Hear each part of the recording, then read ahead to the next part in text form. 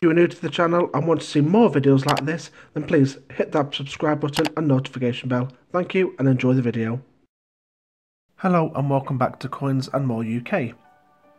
I hope you're all having a fantastic week, and in today's video we are going to be looking at another Royal Mint bunk pack.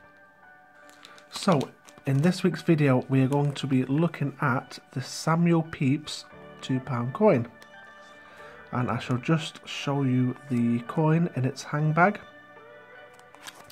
and the reverse with a bit of information there and the coin specifications there as well.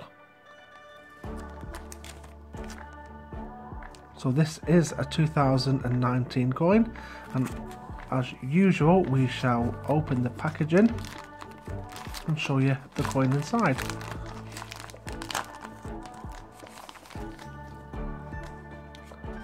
Okay, so here we have the Samuel Pepys 2019 £2 coin outside of its hang bag. As you can see, the design just there, and that's showing Samuel Pepys' diary. So let's get inside this booklet and let's have a look at some of the information. So here we go, we've got Samuel Pepys' diary begins in 1660, at the dawn of a decade of great change.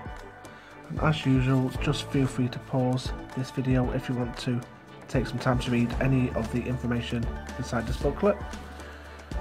Got some lovely pictures just there, some illustrations, and again going along the timeline of Samuel Pepys' diary. Again, the Great Plague begins in London. It lasts until the summer of 1666 and claims the life of around 100,000 people. There we have September 1666, obviously the Great Fire of London just there. Okay, let's close this and have a look at the other side. June 1667. There's some really nice pictures inside this booklet. And again, just there, some more information. And the obverse and the coin specifications on the back.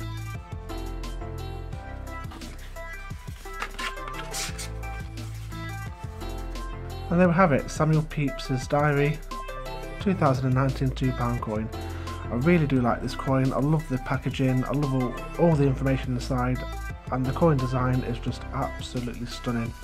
I'm not sure if I did show you the obverse of the coin.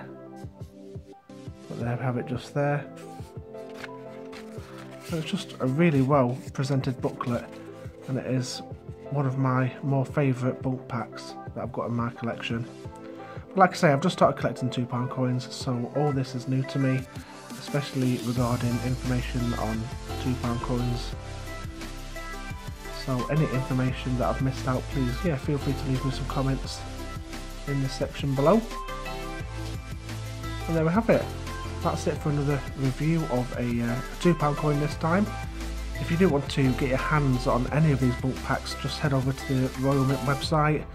A lot of these are priced at £10 to £15 each with postage, and they just make really nice additions to anyone's collection, and I'm really happy with this one. And there we have it for another video. If you did like this one, please leave me a like, and if you're not already subscribed to my channel, please feel free to do so and press that notification bell, and then you'll always be notified when I upload new videos just like this. All that's left for me to say is thank you so much for watching, have a fantastic weekend, and I shall see you all very soon for more coins.